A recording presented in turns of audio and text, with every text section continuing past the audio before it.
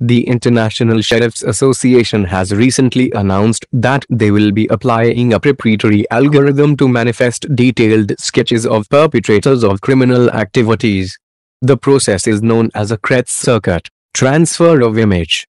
Information technology specialists will now hack into various security cameras and employ what is known as a pale grub worm, codenamed Saumaya. The worm will do all the work as it crawls from one bus circuit to another in real time, as a robbery or other criminal act is taking place.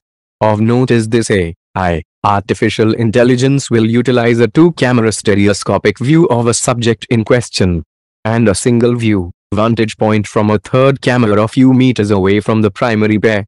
This method allows the person being robbed or assaulted to simply give a command phrase such as, "Please, take what you wish," and a voice recognition bot will then employ a driver grub bot into the gunman's skin to obtain further details of the assailant or assailants. Information such as blood type, body mass index, and even stem cell information is then sent in real time to servers in Africa and India for measurement processing. Finally, a 3D computer-aided design profile will be rendered. Officers are now equipped to distribute the miniature sketch statue of the alleged criminal at various locations so that citizens can help ID the person or persons in question. As a last resort, media outlets will notify the public at large that the offender being sought will have 93 days to turn themselves in.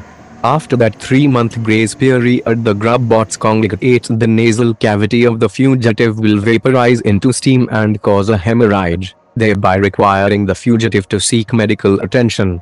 A third-party company known as Cognitive Vatican Sciences is on board with the process and has announced that they will be providing a safe haven for criminals, if and only if they confess their sins in a timely manner and promise to repent.